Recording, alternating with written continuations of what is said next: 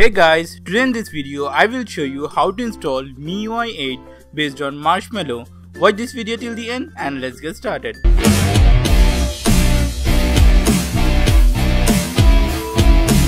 Go to settings, now go to about phone and tap on Miui version for 7 times. Now go back and open additional settings. Now go to developers option and enable the USB debugging.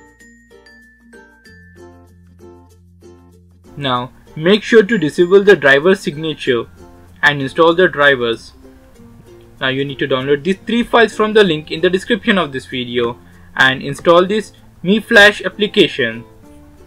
Now if this second file is not recognized by your computer, then simply rename it as .zip. Add .zip in the end.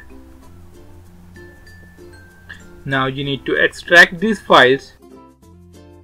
Now you need to copy this folder and paste it in any drive. Do not paste it in any particular folder, but select any drive and paste it in the drive.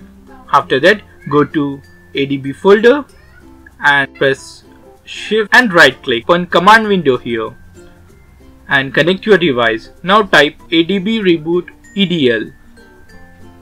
Open this flash tool. Now click on browse and select the file that you have downloaded. Click OK and click on refresh. Your device must be shown here. If it is not shown, make sure the drivers are installed correctly. Now click on flash. Now it will start installing Miui8. It will take around 2 minutes. Remove the phone and turn it on. That's it about the video guys. Hit the red subscribe button for more videos like this and I will see you guys in the next one.